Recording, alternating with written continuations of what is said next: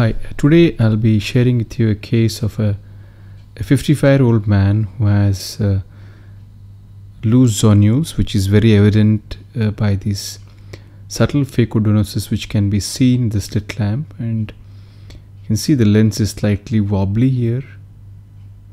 He's sustained a blunt trauma many years back and now he's come for the cataract surgery. The challenges here are, apart from the subluxated or mildly subluxated lens, I think it looks like a more of a generalized weakness of the zonules. The cataract also looks to be slightly dense. So here I'm making two side port incisions, and the strategy is to see how the zonules are. And the first inclination we usually get is when we do the rhexis. When I'm trying to puncture the rhexis and see, it's very clear that the entire bag is moving around here, and this is a very clear-cut sign that the zonules are definitely not very healthy. So the next strategy always would be to use a microforceps instead of a needle to do the rhexis. It is much more easier and probably less traumatic to the zonules, and definitely ensures much better control. So my aim is to do around 5.5 mm rhexis. And hydrodissection is probably the most important step in these eyes with loose zonules. It's very critical that the nucleus in the lens is separated from the capsular bag. And here the hydrodissection is not very effective in separating the lens from the capsular bag. So my next strategy here would be to stabilize the bag using capsular hooks. So I'm using capsule hooks here. My next port for the capsule hook would be opposite to the one which I made initially, and again I'm using the hook to engage the capsule and retract it back. One more hook goes in and it holds the capsular bag, and finally my last port would be just beside my main phaco incision. So I'm using 4 capsular hooks to stabilize the bag. I am gently manipulating the nucleus to ensure that it is totally free from the capsular bag. My usual strategy in eyes with slightly denser nucleus and loose zonules is to do a stop and chop technique, and I'm sculpting here. My chopper is supporting the nucleus while I'm doing the sculpting. The trenching is done quite deep, up to about 80 to 90%. And I'm gently trying to laterally separate the two hemisections.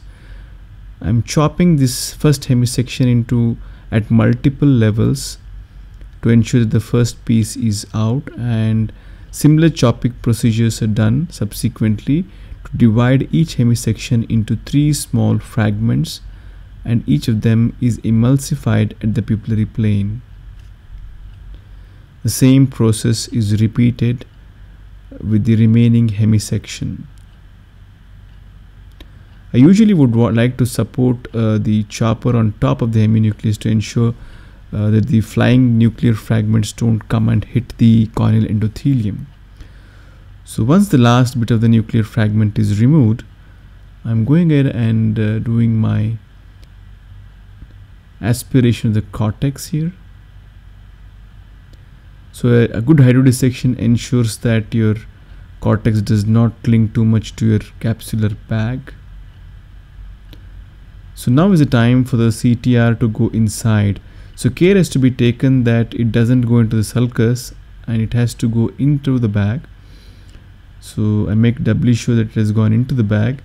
Now my next strategy is to loosen the hooks a little bit so that I create some space between the iris and the capsule, entry capsule.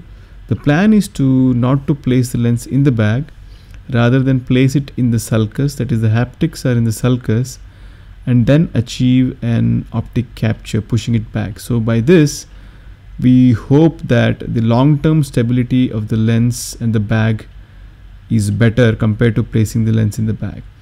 So I'm trying to dial the lens into the sulcus here. Then I'm removing these capsule hooks.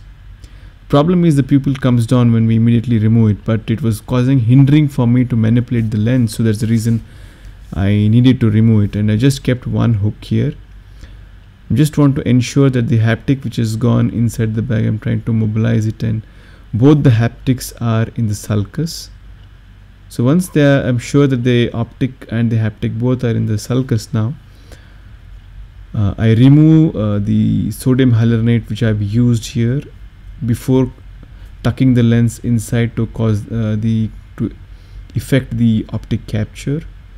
Just using a little bit of a triamcinolone acetate to ensure that there's no vitreous prolapse happening in this whole procedure. Then gently push the lens or nudge the lens behind posteriorly, and this will ensure that the optic portion of the lens goes behind the anterior capsule, but the haptics will still be in the sulcus. The whole idea is the bag is stabilized by the ring, and we are going to push the optic only into the bag and keep this haptics in the sulcus. Probably this is going to help us for long-term stability of the lens. Immediate post-op there was some striae corneal edema, but which eventually cleared out, and 10 days post-op it looks fine. I was interested to know what happens to the phacodonosis. Well, the pseudophacodonosis is still there, but slightly lesser, I believe, than when compared to placing the lens in the bag. The patient is so far happy. So thank you for watching.